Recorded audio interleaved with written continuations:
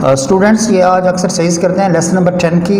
दो सवाल ही हम करते होते हैं एक्सरसाइज के, एक तो एमसीक्यूज़ का क्वेश्चन होता है और दूसरा शॉर्ट क्वेश्चन होते हैं। तो एमसीक्यूज़ की तरफ आते हैं। Choose the correct options. Why did the cook boy run?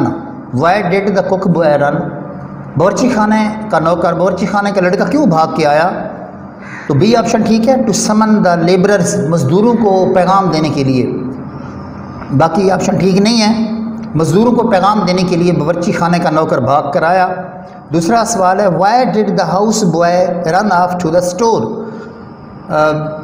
घर का नौकर स्टोर की तरफ क्यों भाग के आया? सी ऑप्शन ठीक है। To collect any bit of metal, कि धात के टुकड़ों को इकट्ठा करने के लिए, किसी धात के टुकड़े को इकट्ठा करने के लिए। तीसरा ऑप्शन देखें, तीसरा सवाल देखें। Why did they through wait leaves? उन्होंने वेट लीव्स क्यों फेंके? ऑन टू द फायर, आग पर उन्होंने गीले पत्ते क्यों फेंके? ये शॉर्ट क्वेश्चन भी है कि लोगों ने आग पर गीले पत्ते क्यों फेंके। इसका जवाब है to make the smoke accrued and black, आग को तुर्श यानी कड़वा और काला करने के लिए, ताकि वो जो धुआं है स्मोक धुआं काला और तुर्श हो, खट्टा हो, ताकि टिड्डियाँ उसको से ऊपर गुजर जाएँ उनके खेतों से। चौथा सवाल है and they neither went bankrupt not got very rich means that they were. C option ठीक है। एंजॉयिंग अ मॉडरेट लिविंग, ना तो वो दिवालिया थे और ना ही वो अमीर थे। इसका मतलब है कि वो बस मोतदिल ज़िंदगी गुजार रहे थे। पाँचवा सवाल है how did the locust attack the crops? टिड्डियों ने, मकड़ियों ने फसलों पे कैसा हमला किया? इन स्वार्म्स, लश्कर की शक्ल में हमला किया। छठा सवाल है why did the people beat the tin can? लोगों ने टीन के डब्बों को क्यों बजाया? बी ऑप्शन ठीक है। To keep the insects away, कीड़ों को दूर रखने के लिए, कीड़ों को दूर रखने के लिए लोगों ने टीन के डब्बों को बजाया, टीन के डब्बों की आवाज़ पैदा की। छठा सवाल तो हो गया। सातवां देखें what did the farmers do at the time of attack? किसानों ने हमला के वक्त, ये जो टिड्डियों ने जब फसलों पे हमला किया तो उन्होंने क्या किया? किसानों ने क्या किया?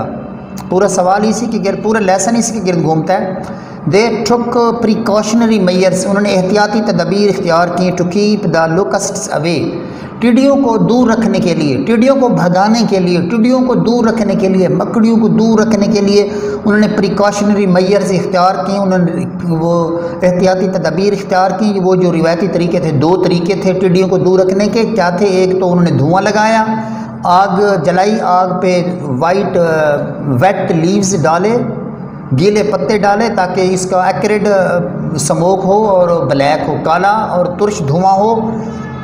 तो उन्होंने ये किया। आठवां locust attack in the area, बड़ा अहम पॉइंट है, ये अक्सर एग्जाम में आता है। ये जो टिड्डियाँ थी उन्होंने कितना इहाता तक, कितना इलाका तक हमला किया? तो इसका सी ऑप्शन ठीक है। 50 माइल्स, 50 मील के इहाता तक, 50 मील के एरिया, 50 मील के इहाता तक टिड्डियों ने हमला किया हुआ था।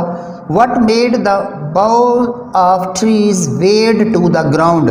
किस चीज़ ने दरख्तों की शाखों को ज़मीन पर गिरा दिया? तो लोकस्ट के वज़न ने, किस चीज़ के वज़न ने दरख्तों की शाखों को ज़मीन पर गिरा दिया? तो बी ऑप्शन ठीक है। ये बाकी गलत हैं, ठीक नहीं है। लोकस्ट से यानी टिड्डियों के वज़न से, टिड्डियों या मकड़ियों के वज़न से दरख्तों की शाखें ज़मीन पर गिर गईं। 10वां और आखिरी एमसीक्यूज़ है, आखिरी पॉइंट है। How did the land look after the लोकस्ट्स had moved to the south? क्या हालत दिखाई दी ज़मीनों की? ज़मीन किस तरह दिखाई देती थी जब टिड्डियाँ साउथ की तरफ मूव कर गई? तो इसका डी ऑप्शन ठीक है। डिवेस्टेड लैंडस्केप, एक तबाहशुदा ज़मीनी मंजर दिखाई देता था। ये हमारे 10 एमसीक्यूज़ थे। आगे शॉर्ट क्वेश्चंस करते हैं। Answer the following question. Question number 1 है, ये सवाल बड़ा छोटा सा सवाल है लेकिन आता ज़रूर है, तकरीबन ये एग्ज़ाम में ना आता है इस लेसन में से। What are locust? टिड्डियाँ क्या होती हैं? ये सवाल है कि व्हाट आर लोकस्ट, टिड्डियाँ या मकड़ियाँ क्या है? द लोकस्ट्स आर इंसेक्ट्स, टिड्डियाँ या मकड़ियाँ कीड़े होते हैं। They live mainly in Asia and Africa, ये एशिया भी पढ़ते हैं एशिया भी पढ़ते हैं। ये एशिया और अफ्रीका के में रहती हैं, बर आज़म जो हमारा एशिया है और अफ्रीका है बर आज़म उसमें रहती हैं। They fly in very large groups, ये बड़े बड़े ग्रुपों में उड़ती हैं। दे ईट लीव्स, ये पत्तों को खाती हैं, ग्रास घास को, एंड क्रॉप्स और फसलों को खाती हैं। ये 3 सेंटेंसेस में आपका कंप्लीट जवाब है और पूरे 2 नंबर मिलते हैं। कम से कम ये 3 सेंटेंसेस आपने ज़रूर लिखने हैं। एग्ज़ाम में भी होता है कि 3 to 5 लाइन्स या 3 to 5 सेंटेंसेस का शॉर्ट आंसर लिखना होता है। दूसरा सवाल है why did the farmers through wait leaves on fire. हाँ, ये MCQs में भी आपने पढ़ा है, अभी हमने पढ़ाया MCQs में कि किसानों ने गीले पत्ते क्यों फेंके आग पर, किसानों ने आग पर गीले पत्ते क्यों फेंके। To make it accrued and black, the farmers were burning big fires to stop locusts from landing onto their fields, किसान बड़ी बड़ी आग जला रहे थे टिड्डियों को रोकने के लिए, उनके खेत में उतरने से टिड्डियों को रोकने के लिए। दे वर थ्रूइंग वेट लीव्स, वो गीले पत्ते फेंक रहे थे ऑन टू द फायर, आग पर, to produce accrued and black smoke, ताकि कड़वा तुर्श धुआं और काला धुआं पैदा हो। काला धुआं पैदा होगा तो टिड्डियाँ उसको नहीं देख पाएंगी फसलों को, और एक्रेड जब होगा तो उनकी आंखों में धुआं जाएगा तो वो आगे चली जाएंगी। इसका ये जवाब है। ये मैंने पहले भी बोला था आपको कि ये MCQs भी है और इसके शॉर्ट क्वेश्चन भी है। What was the desire of every farmer, हर किसान की क्या कोशिश थी, क्या डिज़ायर थी, क्या ख्वाहिश थी हर किसान की। एवरी फार्मर, वैसे देखें जब अंग्रेज़ बोल रहे हो तो मैंने पहले भी आपको बताया कि जब अंग्रेज़ी बोल रहा होता है तो हम नहीं समझ सकते। उसकी क्या वजह है? उसकी वजह ये होती है बच्चे कि हमें फोनीम्स का पता नहीं होता, हमें साउंड्स का पता नहीं होता। अब हम तो फार्मर कहते हैं, आर पे जोर दे के पढ़ते हैं, जबकि जब अंग्रेज़ बोलेगा वो फार्मर नहीं बोलेगा, वो फार्मा कहेगा, फार्मा। इस तरह हम कहते हैं दिस इज़ अ कार, वो कहते दिस इज़ अ कार।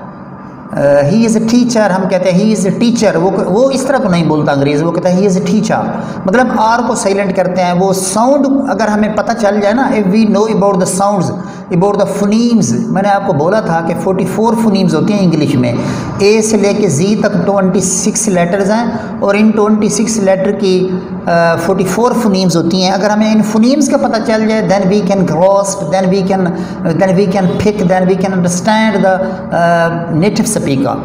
इस तरह अरबी बोलने वाले दुनिया में जितनी भी ज़बानें बोली जाती हैं, मैं लिंग्विस्टिक का स्टूडेंट हूँ, तो दुनिया में 7463 के करीब ज़बानें बोली जाती हैं। अगर हमें उनके फ़नीम्स का पता चल जाए तो हम उसकी ज़बान को भी समझ सकते हैं।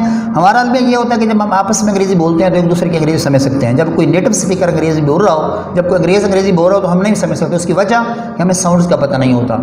हमें जिस तरह मैंने पहले लेसन पढ़ाया था बटन वाला, वो पहला लफ्ज़ है द पैकेज वाज लाइंग, वो पैकेज नहीं है पैकेज है, फे साउंड हमने प्रोनाउंसिएट करना है। The package was lying by the front door. इस तरह अगर हमें साउंड्स का पता चल जाए, अगर हमें फोनीम्स का पता चल जाए तो हमें अंग्रेज़ी समझ आ जाएगी। तो एवरी फार्मर, चलो मैं बोल देता हूँ, वैसे फार्मा होता है। Every farmer was trying to, तीसरा सवाल था, सॉरी मैं पढ़ दूँ, what was the desire of every farmer, हर किसान की क्या ख्वाहिश थी। Every farmer was trying his best to prevent locust from landing on his farm, हर किसान कोशिश कर रहा था कि वो टिड्डियों को रोक सके कि उसके खेत में वो ना उतरें, ना लैंड करें। इट वाज हिज डिज़ायर, ये उसकी ख्वाहिश थी। हिज का मतलब फार्मर, ये हर किसान की ख्वाहिश थी। That the locust should overlook, कि टिड्डियाँ ऊपर से गुजर जाएँ, हिज फार्म, उसके खेत से ऊपर से गुजर जाएँ, and go to the next, और अगले खेत में चली जाएँ। हर किसान की ख्वाहिश थी कि टिड्डियाँ ऊपर से गुजर जाएँ और उसके खेत को छोड़ के अगले खेत में चली जाएँ। डिड मार्गरेट नो, क्या मार्गरेट जानती थी what to do to keep the locust away, क्या मार्गरेट जानती थी कि टिड्डियों को दूर रखने के लिए क्या किया जाए? नहीं, वो बेचारी नहीं जानती थी, वो बेचारी परेशान भी थी और वो नहीं जानती थी। Margaret felt himself helpless before the swarm of लोकस्ट्स, Margaret ने अपने आप को बेबस महसूस किया इस लश्कर, टिड्डियों के लश्कर के सामने। शी सा rust coloured cloud of insects, उसने जंग आलूद रंग देखा टिड्डियों का, एडवांसिंग फॉरवर्ड, जो आगे की तरफ बढ़ रहा था। शी डिडंट नो, वो नहीं जानती थी व्हाट टू डू, क्या करना चाहिए, टू कीप द लोकस्ट्स अवे, टिड्डियों को दूर रखने के लिए, टिड्डियों को फसलों से बचाने के लिए क्या करना चाहिए वो बेचारी नहीं जानती थी। अच्छा देखें, एक मैन मेड लॉ होता है और एक गॉड मेड लॉ होता है। अल्लाह ताला का कानून है, अल्लाह ताला की कुछ चीज़ें होती हैं वो हमारे जितनी भी साइंस ने तरक्की कर ली है, ये हमारे बस में है कि बारिश बरस रही है और हम कहें कि बारिश ना बरसे, नॉट पॉसिबल, ये मुमकिन नहीं है। इस तरह कोई तूफान आ रहा हो, कोई सैलाब आ रहा हो, नॉट पॉसिबल। हम डिटेक्ट तो कर सकते हैं, डिटरमिन तो कर सकते हैं, हमें पता तो चल सकता है कि तूफान आएगा, ये फोरकास्ट के ज़रिए ना, वेदर फोरकास्ट के ज़रिए, लेकिन हम उसको रोक नहीं सकते हैं, वो अल्लाह ताला की तरफ से होता है। तो इस तरह मार्गरेट भी जानती तो थी कि टिड्डियाँ आ गई हैं, लेकिन वो बेचारी, उसको ये पता नहीं था कि इनको कैसे दूर रखा जाए फसलों से की तबाही से बचाने के लिए। 5वां सवाल है, what was the conditions of trees. ये कंडीशन हम पढ़ते हैं, हम तो जोर दे के पढ़ते हैं, लफ्ज़ों को बिल्कुल ऐसे हो जो ऐसा तैसा कर देते हैं, ऐसा नहीं होता। अंग्रेज़ी के बारे में मशहूर है कि ये स्लिपरी लैंग्वेज है। When one word is uttered other word is automatically uttered from the language. दुनिया में जितना भी ज़बानें बोली जाती हैं, मैंने बोला कि 7400 कुछ ज़बानें हैं, उनमें से सबसे ज़्यादा दुनिया में जो आसान तरीन लैंग्वेज है वो अरबिक है, उसके बाद अंग्रेज़ी है। तो सबसे मुश्किल लैंग्वेज जो चाइनी है, चाइनी मुश्किल लैंग्वेज है। तो व्हाट वाज द कंडीशन, ये मैंने आपको बोला था, बताया था पहले लेसन में ही। ये सी जब आ जाए, सी, के और पी, इसको एस्पिरेटेड साउंड कहते हैं, ये हम खे पढ़ेंगे। व्हाट वाज द कंडीशन नहीं पढ़ेंगे, हम तो कंडीशन ही पढ़ते हैं। बच्चों को अगर कंडीशन पढ़ाया जाए तो वो समझेंगे भी नहीं। चलो बहरहाल, व्हाट वाज द कंडीशन, 5वां सवाल है, what was the condition of trees. दरख्तों की क्या हालत थी, वो आपने पहले आज ही के इस लेक्चर में पढ़ा। द ट्रीज़, बल्कि इससे पिछले लेक्चर में आपने पढ़ा था इस सवाल का जवाब। The trees looked queer and still, जो दरख्त थे वो अजीब व गरीब, क्वीर बना ऑड, स्ट्रेंज, अजीब व गरीब और साकिन दिखाई देते थे। दे वर क्लॉटेड विद इंसेक्ट्स, वो इंसेक्ट्स के साथ लदे हुए थे, वो कीड़ों के साथ, टिड्डियों के कीड़ों के साथ लदे हुए थे। There boughs bent down to the ground, उनकी शाखें, दरख्तों की यानी शाखें नीचे ज़मीन तक झुकी होती हैं। Due to weight of locust, टिड्डियों के वज़न की वजह से उनकी शाखें नीचे ज़मीन तक झुकी हुई थी। 6वां सवाल है, how did old Stephen treat the straw locust. कल हमने पढ़ा था इस पैरा में ना, वो कहता है कि बूढ़े स्टीफन ने क्या सलूक किया। जो सटरे माना आवारा, घूमने वाला, आज़ाद घूमने वाला जो टिड्डी थी, आज़ाद घूमने वाली जो टिड्डी थी, स्टीफन ने उसके साथ क्या सलूक किया था वो आपको पता है, मैं अभी पढ़ते हैं। ही पिक्ड, अब देखें फेक्ड पढ़ेंगे, पी को फी पढ़ेंगे और आगे ई डी है उसको टी साउंड पर प्रोनाउंसिएट करेंगे। जो स्ट्रांग कॉन्सोनेंट होते हैं ना, स्ट्रांग कॉन्सोनेंट, मैंने पहले भी आपको बताया था, जो स्ट्रांग कॉन्सोनेंट होते हैं उनके साथ अगर ई डी आ जाए तो वो डी नहीं पढ़ते, टी पढ़ते हैं। जैसे रीच्ड होता है, हम पढ़ते हैं ना ही रीच्ड, डी नहीं पढ़ना, टी पढ़ना है। रीच्ड, वाश्ड, नाकड नहीं पढ़ना, डी नहीं पढ़ना, टी पढ़ना है, टी। ठीक हो गया बच्चे। अच्छा, ही फेक्ट स्ट्रे लोकस्ट, उसने पकड़ी, पेक माना वैसे होता है उठाना, उसने पकड़ी आवारा गर्द टिड्डी को ऑफ हिज शर्ट, अपनी शर्ट से, अपनी कमीज से उसने उसको पकड़ा। एंड स्प्लेट, और उसके 2 टुकड़े कर दिए, इट डाउन, और इसके 2 टुकड़े कर दिए। हाँ, शर्ट पर ऐसे बैठी थी ना टिड्डी, तो बूढ़े स्टीफन ने उस टिड्डी को पकड़ा और उसको 2 टुकड़े, उसको चीर फाड़ दिया। It was full of eggs, ये अंडों से भरी हुई थी। बल्कि आपने पढ़ा था कि उसने ना थंब नेल से, थंब कहते हैं अंगूठा और नेल मना नाखून, यानी अंगूठे के नाखून से। जैसे औरतें जुमे वगैरह देहात में ना, औरतें जुमे सर से निकाल के और वैसे नाखून पे रख के और ऊपर और नाखून लगा देती हैं तो वो मर जाती हैं। इस तरह उसने भी, ह्यूमन नेचर तो एक जैसी होती है ना, जहाँ भी इंसान रहता हो, human nature is the same. जैसे हमें गुस्सा आता है, हमें मोहब्बतें, नफरतें, तो इस तरह पूरी दुनिया के इंसानों का यही एटीट्यूड और बिहेवियर होता है। ही आस्क्ड, अच्छा ये देखें, आस्क्ड नहीं पढ़ेंगे, डी नहीं पढ़ेंगे, सॉरी टी पढ़ेंगे, डी नहीं पढ़ेंगे।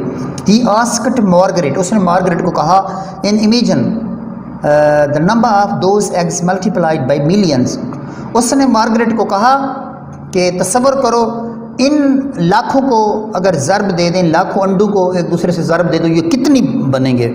ये 6वां सवाल था। 7वां सवाल देखें बच्चे, are the hoppers different from the locust, क्या ये जो अंडों से निकलने वाले बच्चे हैं वो टिड्डियों से मुख्तलिफ थे। Yes, the hoppers are the young लोकस्ट्स, ये जो हॉपर्स हैं, ये जो अंडों से निकलने वाले बच्चे हैं वो नौजवान टिड्डियों के बच्चे होते हैं। While the locus are full grown insects, जबकि जो टिड्डियाँ होती हैं वो जवान कीड़े होते हैं। The hoppers are as much different from locus as child is different from a man, जो अंडों से निकलने वाले बच्चे बिल्कुल ऐसे मुख्तलिफ होते हैं जैसे इंसान का बच्चा इंसान से मुख्तलिफ होता है ना। छोटा बच्चा होता है जो बड़ा मर्द हो या औरत हो, छोटी बच्ची हो या बच्चा हो, वो इनसे मुख्तलिफ होता है। तो बिल्कुल इनका भी यही हाल होता है। जैसे मुर्गी के बच्चे होते हैं, जैसे गाय का बच्चा होता है, जैसे भैंस का बच्चा होता है, जैसे भेड़ का बच्चा होता है, ये तो एक लॉ ऑफ नेचर है। With the passage of time they grow and then they become young, नौजवान हो जाते हैं। बहरहाल 8वां सवाल है, डिड मार्गरेट लूज हार्ट, क्या मार्गरेट दिल बर्दाश्त हो गई? On the loss of crops, फसलों के नुकसान पर क्या मार्गरेट डिसहार्ट हो गई? Yes, she lost her heart. Yes, उसने अपने वो दिल बर्दाश्त हो गई। She didn't want to think of locust even, हत्ता कि वो टिड्डियों के बारे में सोचना भी नहीं चाहती थी। She felt like a surveyor, उसने एक सर्वायर की तरह महसूस किया। आफ्टर वार, जंग के बाद। शी थाट, उसने सोचा that the country side was full रियून्ड, उसने सोचा कि देहात जो है, कंट्री साइड जो एरिया है, इलाका है, देहात मुकम्मल तौर पर तबाह हो गया है। अच्छा, ये 9वां सवाल है, what are the locust compared with bad weather, sorry why are the locust compared, टिड्डियों का क्यों मुवाजना किया गया है विद द बैड वेदर? अब वेदर हम तो वेदर पढ़ देते हैं, वेदर पढ़ देते हैं, रे को ऐसे मतलब बिल्कुल जोर दे देते हैं। अंग्रेज़ जब पढ़ेगा, जब नेटिव स्पीकर पढ़ेगा तो वो वेदर पढ़ेगा, weather. What are the locusts? Why are the locusts compared with bad weather? कि टिड्डियों को बुरे मौसम के साथ क्यों तशबीह दी गई है? तो इसका जवाब है, सुने 9वें सवाल का। Margaret thought the locust would be like a bad weather, Margaret ने सोचा ये टिड्डियाँ एक बुरे मौसम की तरह हैं, ऑलवेज कमिंग अप, हमेशा आती रहती हैं। As bad weather can appear at any moment, जैसे कि ख़राब मौसम किसी भी वक्त आ सकता है। The locust can turn up at any moment, टिड्डियाँ भी किसी लम्हे आ सकते हैं। देखें हमारे यहाँ ना कहीं मतलब हमें नहीं होता पता, अब तो साइंस का दौर है, IT का दौर है, फोरकास्ट कर लेते हैं कि जी अगले आने वाले 10 दिनों तक ना मौसम कैसा रहेगा, कोटद्दों का, पंजाब का, KPK का, या पाकिस्तान का, या पूरा ऑल ओवर द वर्ल्ड कैसा रहेगा मौसम। तो जैसे बुरा मौसम किसी भी वक्त आ सकता है, किसी भी लम्हा आ सकता है, तो ऐसे ये टिड्डियाँ भी किसी लम्हा किसी वक्त आ सकती हैं। तो ये उसी का जवाब था, इसलिए इनको मौसम से कंपेयर किया गया है। जैसा कि गंदा मौसम, ख़राब मौसम, बारिश वाला, तूफ़ान वाला मौसम किसी वक्त आ सकता है, इस तरह टिड्डियाँ भी किसी वक्त आ सकती है। 10वां और आखिरी सवाल है इस नंबर 10 का, why did they eat there super with good appetite, उन्होंने अपना शाम का खाना क्यों शौक से खाया? एपिटाइट मतलब से भूख, या मन करके शौक, ज़ौक, इंटरेस्ट, विलिंगनेस।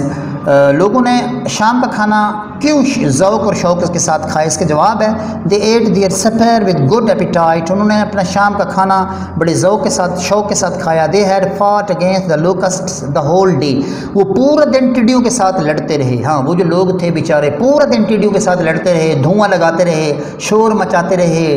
गांग यानी गांग माना टिक टिक करना, यानी लोहे की सुराखों के साथ छोटे टिन केन्स को बजाते रहे, वो सारा दिन काम करते रहे। देयर फोर, इसलिए दे वर फीलिंग टायर्ड हंग्री, इसलिए वो थके हुए थे और भूख महसूस कर रहे थे। सो दे enjoyed there meal with relish, इसलिए उन्होंने अपने खाने से बड़े ज़ौक़, बड़े शौक़, रेलिश मना इंजॉय हो के, लुत्फ़ उठा के उन्होंने अपना खाना खाया।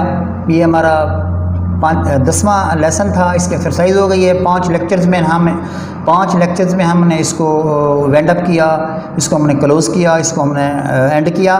तो आप भी उस तरह ही तैयार करें। इंशाल्लाह नेक्स्ट लेक्चर लेसन नंबर 11 के साथ, नेक्स्ट लेक्चर में मिलेंगे लेसन नंबर 11 के साथ। तब तक अल्लाह हाफ़िज़।